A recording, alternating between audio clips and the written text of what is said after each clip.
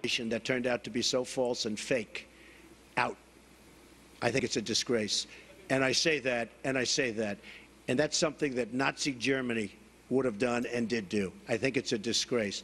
That information that was false and fake and never happened got released to the public.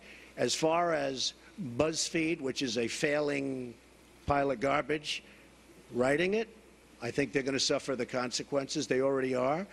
And as far as CNN going out of their way to build it up, and by the way, we just found out I was coming down. Michael Cohen. Michael Cohen is a very talented lawyer. He's a good lawyer in my firm. It was just reported that it wasn't this Michael Cohen they were talking about. So all night long, it's Michael Cohen. I said, I want to see your passport.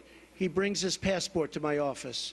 I say, hey, wait a minute. He didn't leave the country. He wasn't out of the country. They had Michael Cohen of the Trump Organization was in Prague.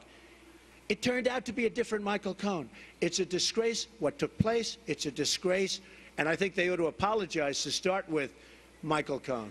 Since you're attacking us, can you give us a question? Mr.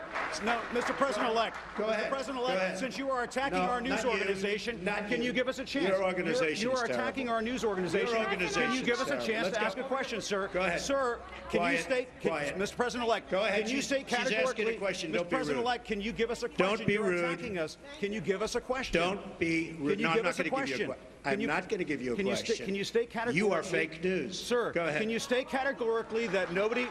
No, Mr. President-elect, that's not appropriate.